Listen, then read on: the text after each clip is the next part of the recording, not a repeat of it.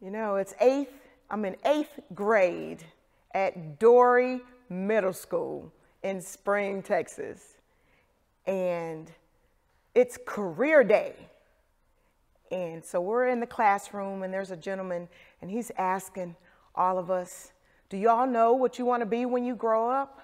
And I'm all excited. I'm raising my hand. Yeah, me. And he goes, okay, young lady, what do you want to be when you grow up? With a little sass. I say, an entrepreneur. He says, okay, can you spell that? And I said, yes, ENTREPRENEUER.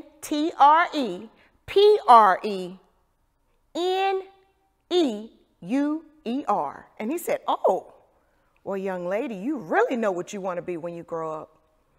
And so I knew I always wanted to be an entrepreneur. I watched my parents when I was younger struggle.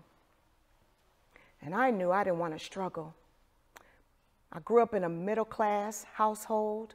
My mother worked for a very popular computer company as a buyer. And my dad, he was a blue-collar worker for one of the top oil and gas water tank cleaning companies called Brown and Root. And I also recall at one point they had got laid off 3 months apart from each other. And my dad was just a couple of months from retiring. It devastated him. It devastated him.